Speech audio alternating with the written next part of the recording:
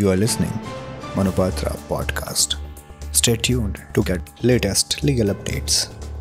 Greetings everyone. Manupatra brings to you the news highlights of 13th April 2023. Starting with the Supreme Court. The Supreme Court has held that profit from duty entitlement passbook scheme and the duty drawback claims cannot be said to be an income derived from the industrial undertaking, and therefore assessee is not entitled to deduction for such amount under Section 80IB of Income Tax Act 1961. The court, while upholding Orissa High Court's judgment of quashing Orissa government's land acquisition proceedings for proposed Vedanta University, has observed that the entire acquisition proceedings were vitiated by favoritism and violative of Article 14 of the Constitution.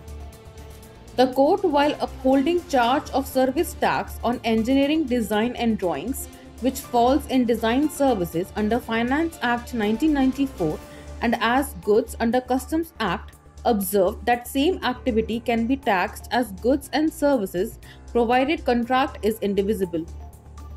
The court has held that when two time extensions are granted by court, second extension granted in the presence of accused, which are not challenged thereafter when the charge sheet has been filed within the period of extension, the accused is not entitled to be released on default bail. News highlights from the High Courts.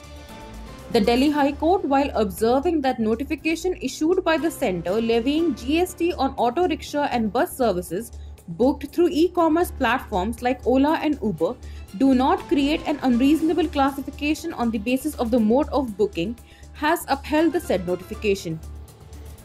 The Kerala High Court has observed that increasing instances of human-elephant conflict that we are confronted with today appear to be nothing but inevitable fallouts of the apparently reckless executive action of permitting human settlements near elephant habitats.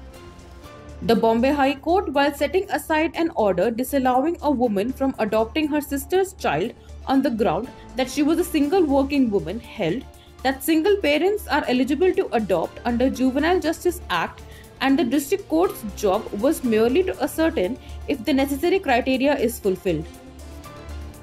The High Court, while observing that judicial process is not a tool to harass celebrity to satisfy the vendetta of complainant, has held that words uttered in despair, howsoever frightful by itself, would not attract Section 504 of IPC unless it exhibits intentional insult and provide cause for provocation.